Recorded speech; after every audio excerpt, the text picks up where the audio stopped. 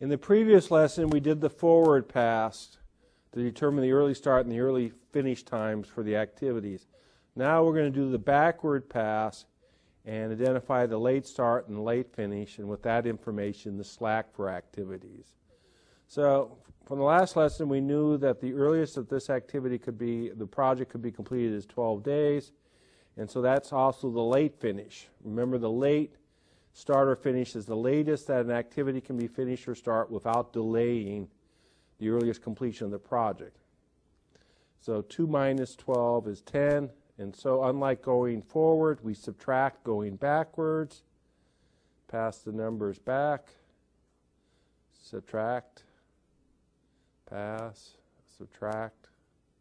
3 from 10 is 7. Now here we have a choice with activity D, and when you go backwards, you choose the smaller number. Remember, going forward, we chose the larger number. Going backwards, we always, when we're faced with a choice, choose the smaller number, which in this case is 6. 1 minus 6 is 5. 5 and 5. 1 minus 5 is 4 and 2. We have another choice, 4 or 2. Remember, what do we remember? We remember to choose the smaller number going back, which is 2. 2 minus 2 is 0.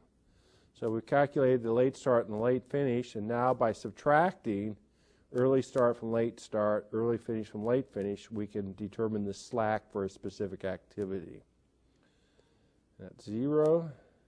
2 from 4 is 2. 0. 0. 6, 6, 0, 0. 1, 1, 0, 0, and 0, and 0. And then we can track or trace the zeros to identify the critical path. A delay in any one of these activities would extend the duration of the project, assuming that all other activities go according to plan. In the case of B or F, they have slack. B can be delayed 2 days without delaying the project. F can be delayed 1 day without delaying the project. So remember, when you go backwards, subtract, choose the smaller number, subtract the early start from the late start, the early finish from the late finish to identify slack, and then trace out the critical path by following the zeros. And these are the 6 activities along the critical path.